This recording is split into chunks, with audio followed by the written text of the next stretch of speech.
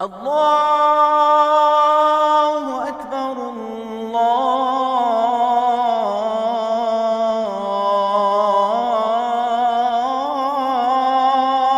أكبر لا إله إلا الله.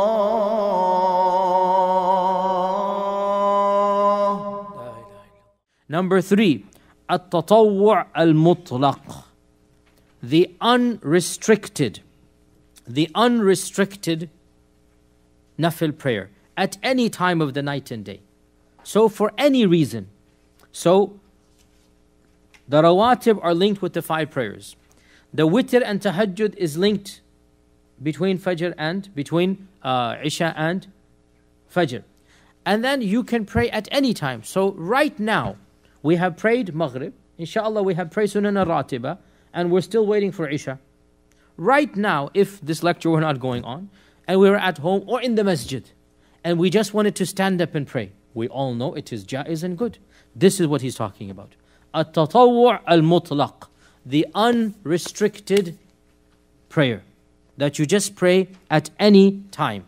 And this as well is encouraged, and perhaps the most famous narration in this regard is that famous hadith of the Prophet ﷺ that one of his servants was asked by the Prophet ﷺ that, what do you want? Ask me something and I'll give you. What do you want it? And the Prophet ﷺ was expecting that this servant would say, I want money, I want horse, I want this, I want that. So instead he asked, Ya Rasulullah, I want to be with you in Jannah. Allahumma salluka murafaqata fil Jannah. Okay?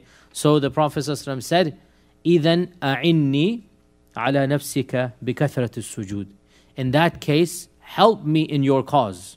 Help me to do what you want me to do by lots of sajdas. So meaning that's the way to get close to the Prophet ﷺ. This tatawwu' al-mutlaq. Anytime just pray. Maybe then I can help you to get to that place. So this is a tatawwu' al-mutlaq.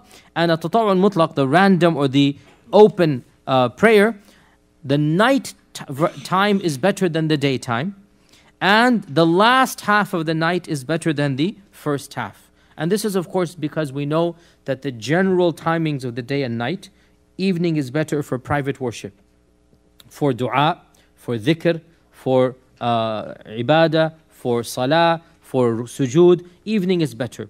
And we learn as well that Allah Azza wa Jal comes down in the last third of the night and He asks, who is there making dua, who is there praying? So the last third of the night. And I already mentioned how do we calculate the last third, and that is from Maghrib to Fajr.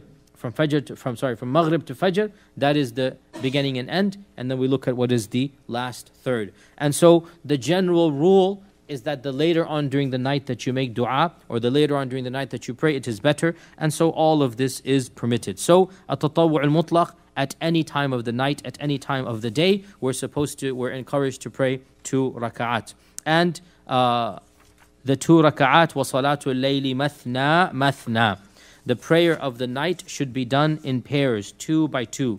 Now this is the general rule, and it is what the madhab says. Nonetheless, the ahadith mentioned that at times the Prophet would pray 4-4, and at times he would pray all 8 together. However, this is based on the authentic hadith of the Prophet sallallahu alaihi wasallam, which is muttafaq alayh, salatul layli mathna mathna, fa idha khashita as-subh fa awtiru. That salatul layl is 2-2, and when you think it will be dawn, then just pray witr. Okay, so salatul layli mathna mathna wa salatul qa'idi ala nisfi min salatil qa'im. And the one who prays sitting down will get the reward of half of the reward of the one who prays standing up. And this is because our Prophet ﷺ explicitly said, Salatul rajuli qa'idan nisfu salah. And reported by Sahih Muslim, the one who prays sitting down will get the reward of half of the salah. Now, this sitting down can be done for any of the non-fard salah. So any of the salah mentioned in this chapter, it is allowed to pray sitting down. But you lose half of the reward.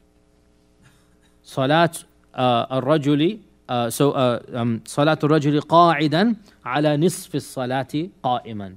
The one who prays sitting down will get half of the reward of the one praying standing up. And therefore, those of us who are healthy, those of us who are able to, they should pray standing up, even the sunnah and nafil. Nonetheless, there are times, so when a person is genuinely sick, that is a different story. And perhaps if a person cannot stand up out of,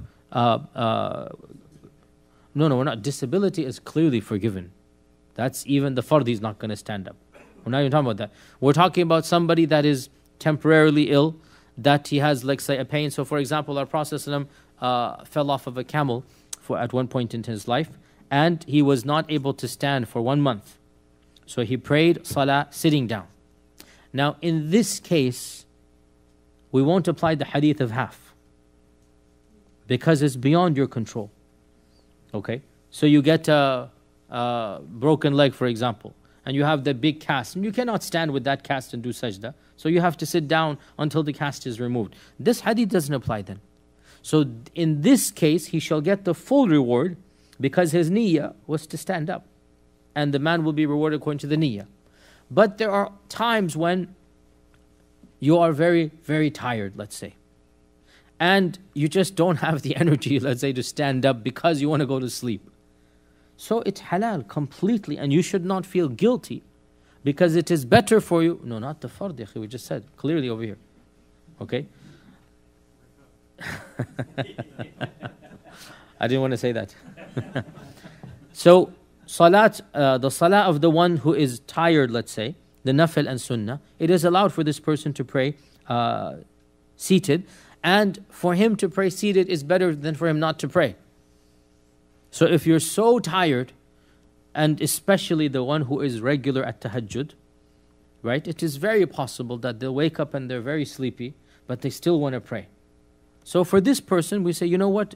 Okay, if you're that sleepy, today was a bad day, whatever, instead of going back to sleep, it is better for you to sit down and pray, and inshaAllah ta'ala you will get much reward compared to the going back to sleep. But the point is that it is jaiz and halal, and there is no guilt because it's sunnah anyway, it's nafil anyway.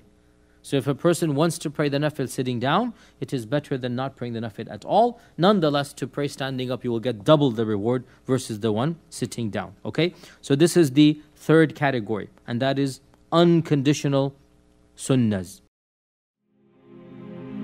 فيا ذلي ويا خجلي إذا ما قال لي ربي أما استحييته تعصيني ولا تخشى من العتب وتخفي الذنب عن خلقي وتأبى في الهوى قربي فتب مما جنيت عسى تعود إلى رضا الرب